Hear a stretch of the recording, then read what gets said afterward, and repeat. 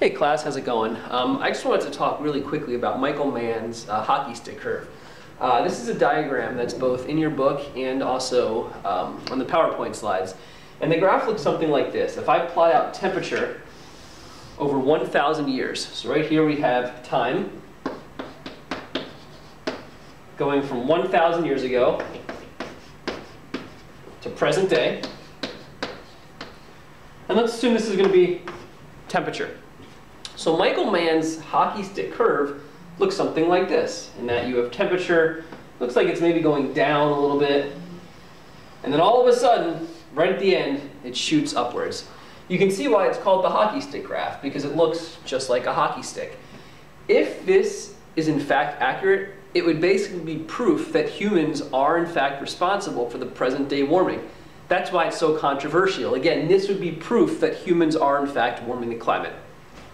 Turns out it's not quite that simple.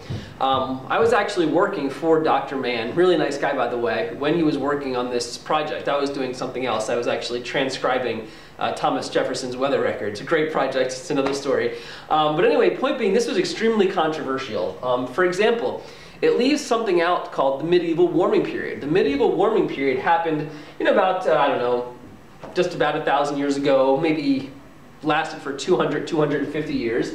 And you'd expect there to be a little bump in temperature about 1,000 years ago from the medieval warming period.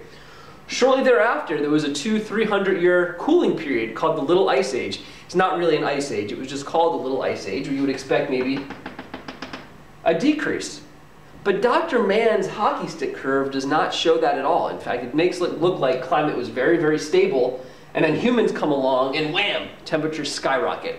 So you can see why this is so controversial. It leaves out the medieval warming period and also the Little Ice Age.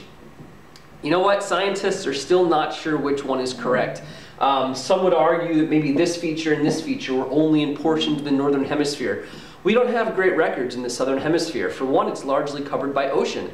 For two, you know, the best early records come out of places like Europe and beyond. So in the southern hemisphere, the data just aren't that great. So it's a big mystery, you know, were these global events or were they local events?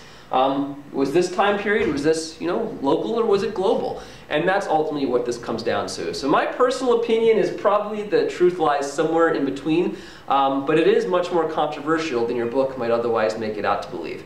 As always, if you have any questions about this section or any other, please do let me know. I'm always happy to get involved with the climate change debate. And as I mentioned, why don't you guys email me something? Ask me a question. Maybe you've heard something about, you know, climate change, global warming, anything. Drop me an email and I'd be happy to help out. Guys, take care. Bye.